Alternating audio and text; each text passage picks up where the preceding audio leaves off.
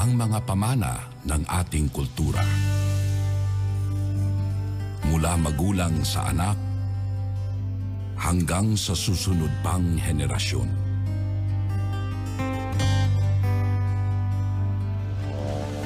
Sa paglipas ng panahon, sa tahanan at sa ating pakikitungo sa kapwa, nabubuo ang mga katangiang ating pinahahalagahan.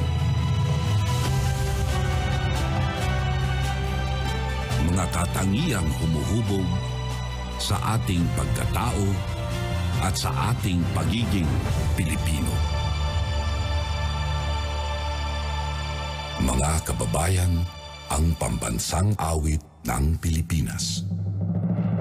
Kayang magiliw, pero sa silanganan, alam ng puso, sa dibdib mo'y buhay. Lupang hinirang, tuya ka ng magiting, sa manlulupin, di ka pasisingil, sa nagagang tulog sa simoy at sa langit mong pagkaw, ay nilagang tulad, awit sa pagkayang minamahal. Ang isang ng patawad mo'y tagumpay na nag-iingin, ang bituin at araw niya kailan pa may mag-iinig. Luman ang araw ng warhabing pagsinta, buhay langit sa piling mo. Aming ligaya na pagkay mga amin, ang mamatay ng dahil sa'yo.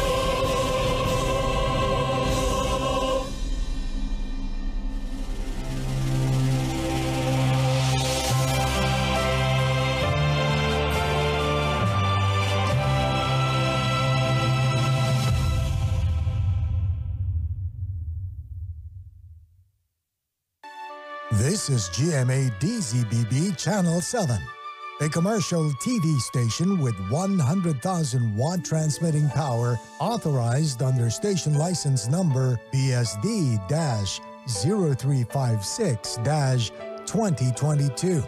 Issued by the National Telecommunications Commission, valid until December 31, 2025. GMA studios are located at the GMA Complex, EDSA, Corner Timog Avenue, Diliman, Quezon City, Republic of the Philippines. The GMA transmitter station is located at Barangay Culyac, Tandang Sora, Quezon City. GMA engineering is headed by Elvis B. Ancheta, Professional Electronics Engineer number 897. GMA transmission personnel is composed of electronics engineers, electronics technicians, and first-class radio operators with licenses issued by the Professional Regulation Commission and the National Telecommunications Commission. Ricardo L. Cabral, Professional Electronics Engineer number 92. Erwin R. Timbre, Electronics Engineer number 3650. Joel M. Agu, Electronics Engineer number 40727. Bonnie Ray A. Ulang, Electronics Engineer number 47499. Jonathan G. Salvo, Electronics Engineer number 19705. J. C. Arellano, Electronics Engineer number 49545. Christian L. Hundis, Electronics Engineer number 58240. Chester Louis C. Banzuela, Electronics Engineer number 59014. Louis O. Shapenko, Electronics Engineer number 15586. Rodrigo P. Quizon Jr., Professional Electronics Engineer number 875. Eric D. Kalaykay, Electronics Engineer number 26010. Ralph T. Palma, Electronics Engineer number 29315. Ryan Jesus I. Zapanta, Electronics Engineer number 41636. Christian C. Cordoves, Electronics Engineer number 46636. Jefferson V. Dahilog, Electronics Engineer number 24515. Robert D. Santos, Electronics Engineer number 27671. Mamerto D. Logroño Jr., Electronics Engineer number 28729. Celestino A. Vega Jr., Electronics Engineer number 19182.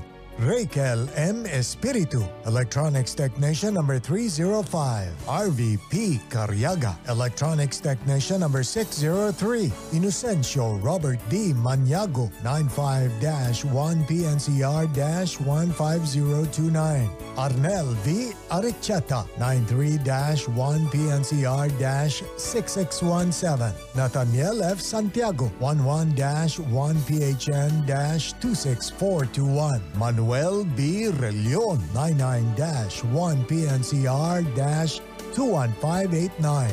Junie D. Sioson, 95-1PVI-12771.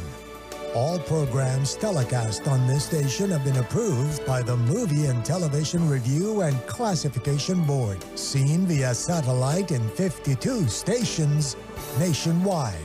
Luzon, GMA 7 Manila, TV 7 Batanes, TV 5 Ilocos Norte, TV 48 Ilocos Sur, TV 7 Abra, TV 7 Tuguegarao, TV 13 Apari, TV 5 Mountain Province, TV 7 Isabela, TV 10 Benguet, TV 5 Baler, TV 10 Olongapo, TV 12 Batangas, TV 44 Halahala Rizal, TV 13 Occidental Mindoro, TV 12 Puerto Princesa Palawan, TV 6 Brooks Point Palawan, TV 8 Coron Palawan, TV 7 Romblon, TV 7 Masbate, TV 7 Naga, TV 12 Legazpi, TV 13 Catanduanes, TV 2 Sorsogon, TV 8 Daet, Visayas, TV 5 Calbayog, TV 8 Borongan, TV 10 Tacloban, TV 12 Ormoc, TV 2 Calibo, TV 5 Rojas,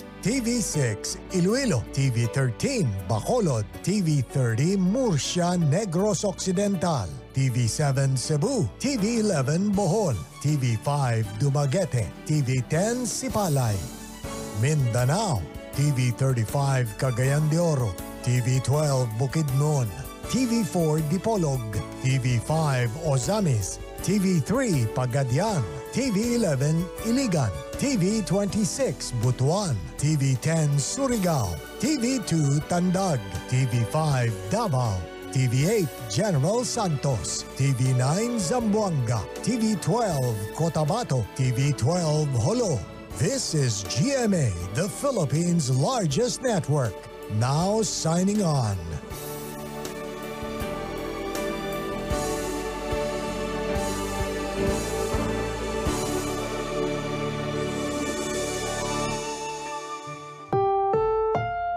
Ang susunod na programa ay rated PG. Patnubay at gabay ng magulang ay kailangan sa mga batang manonood.